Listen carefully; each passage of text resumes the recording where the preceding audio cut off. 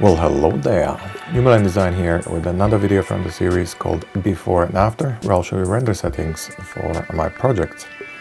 Today we are working with this Scandinavian mountain cottage, and the shot we're looking for is a winter day shot. So let's start by creating our base render.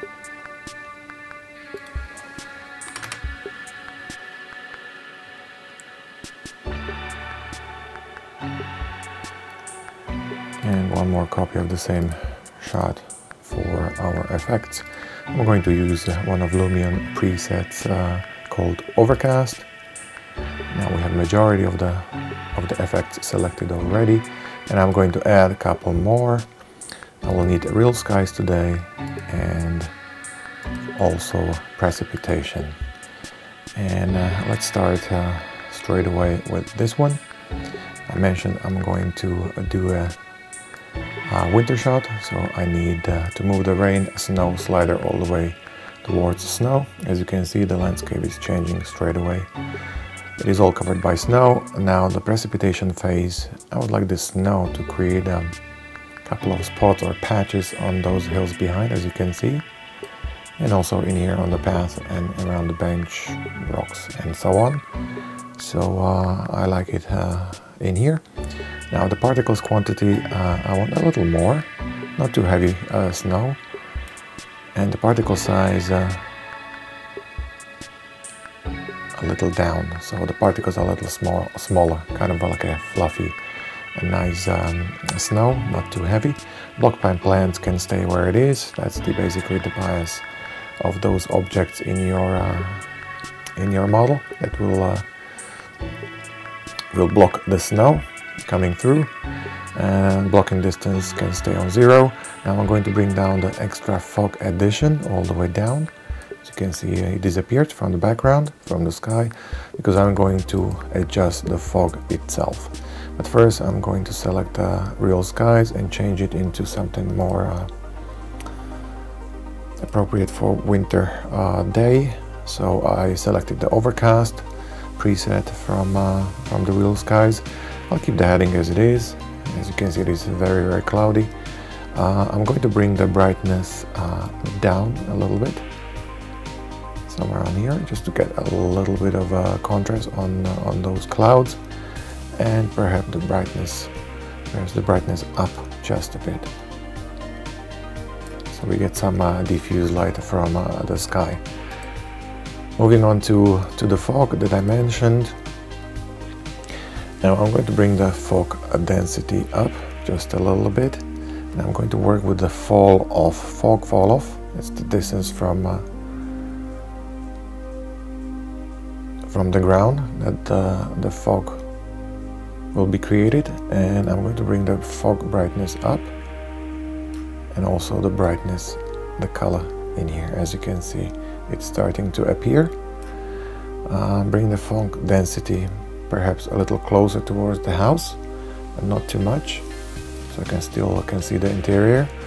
I want to see the edges of those mountains behind. So work with the fall off one more time.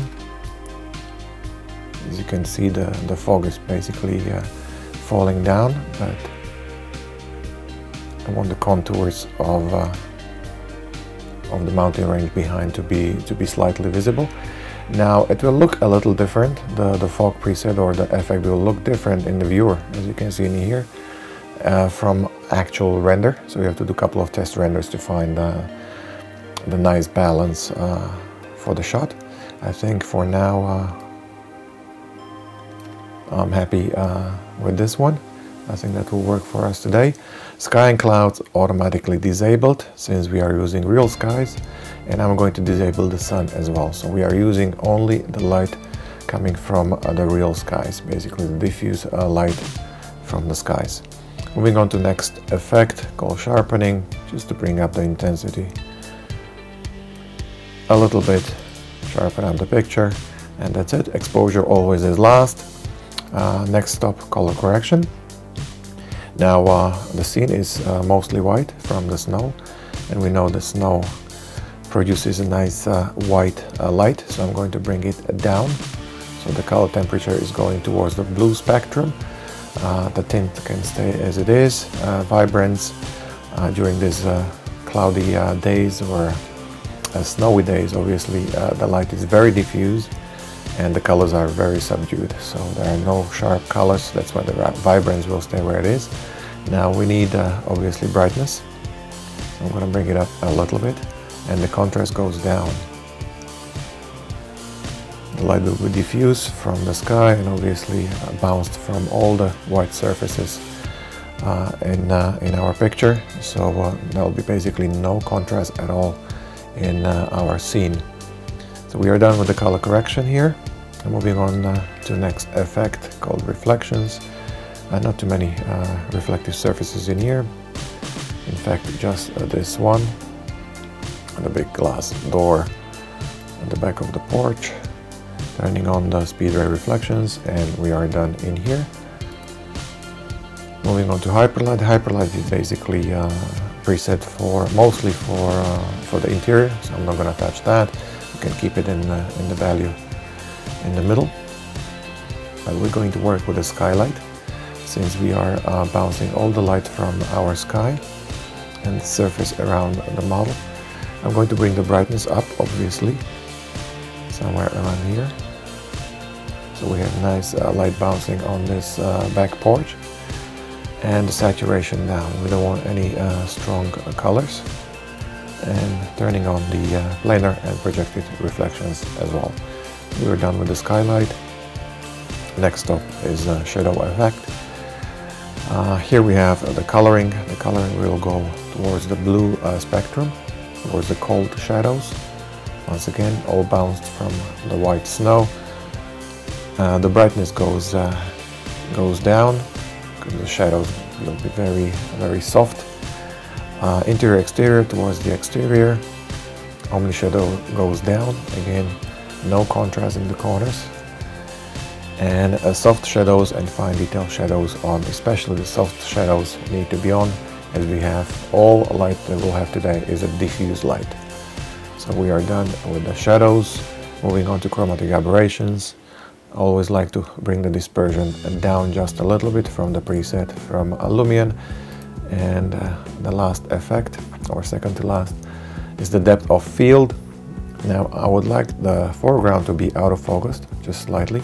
And obviously, since the background is basically in the fog, can be all out of focus as well. So I'm going to select the distance somewhere around here. The back portion of the house. Main portion of the porch, turning on the autofocus, that's the measuring distance from your selected point. I'm going to bring the amount of blur up. As you can see, it is changing straight away. And the foreground background slider will be towards the background. So I still want to keep my foreground slightly out of focus. As you can see, since we are moving towards the background, it is getting sharper. So we don't want to go all the way up. Somewhere around here, slightly out of focus. This portion all in focus, nice and sharp, and the background, when we render, the fog will slightly disappear and you'll see the background will be out of focus as well. Now coming back to last effect, exposure, I think we're just gonna move it slightly up,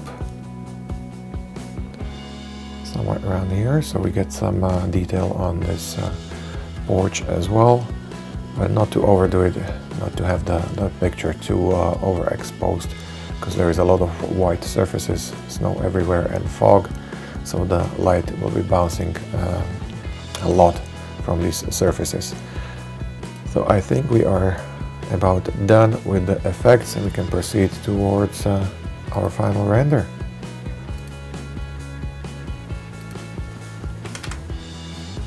And as usual guys, thanks for watching, stay well and stay creative.